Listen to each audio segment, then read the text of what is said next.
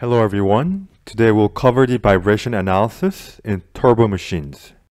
In part B, we'll discuss how to diagnose common conditions by analyzing vibration spectrum and how to fix the issue. Let's go back to the table here. We covered vibration analysis related to mass imbalance and misalignment in the part A video. And we'll continue to cover the topic related to shaft bowing in the part B. Okay, let's look into the shaft bow. This bowing can cause 1x vibration and drop out of vibration around critical speeds in the body plot. As you could imagine, straightening the turbine rotors is vital for smooth and low vibration operation. The figure on the right shows the rotor runout measurements showing shaft bow. The rotor runout is measured by dial gauge.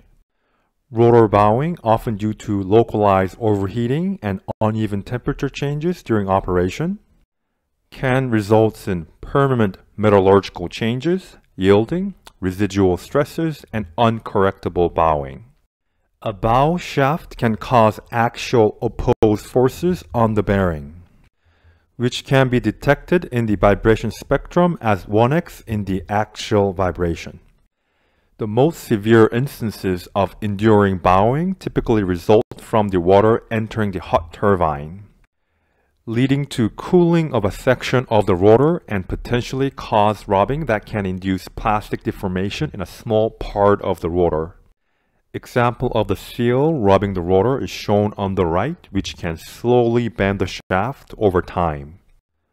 From our observations, when the rotor bowing occurs and the total runout surpasses a specific threshold, rectifying the situation through balancing becomes very challenging. As a result, surpassing the critical speed renders it hard to operate the rotor, thereby preventing the turbine from functioning. So there are two viable options. Either replace the rotor with a new one, or rectifying the situation by straightening and rebalancing the existing rotor. To address the shaft bowing issue, it typically begins with annealing process. The purpose of annealing is to relieve residual thermomechanical stress caused by rubbing.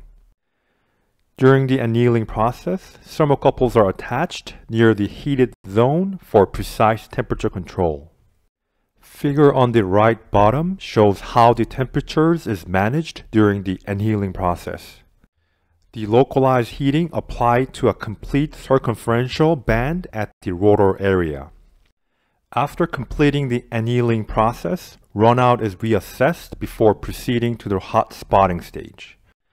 In hot spotting stage, rapid heat is applied by torch, causing local plastic deformation. And cooling generates tensile stresses, internally compensating for stresses. It is important to note that effective straightening requires a local temperature above 600 degrees Celsius, ideally around 700 and plus minus 10 degrees Celsius. Note that these temperatures are reference only. But please make sure to limit the hot spotting temperature to 750 degrees Celsius to prevent austenite transformation. Also, avoid overlapping hot spots to prevent cracks. It is important to note that the applied heat induces compression in fibers, counteracting the tension stresses and straightening the shaft. Through iterative process of annealing and hot spotting, the shaft undergoes straightening, resulting in reduced mass imbalance in the rotor. After straightening the shaft, you must rebalance the shaft. Let's go back to the table here. Today we cover the shaft bowing and how to fix this issue. In the next video, we'll delve into the remaining vibration analysis in the turbo machines. Thank you for watching, and I'll see you in my next videos.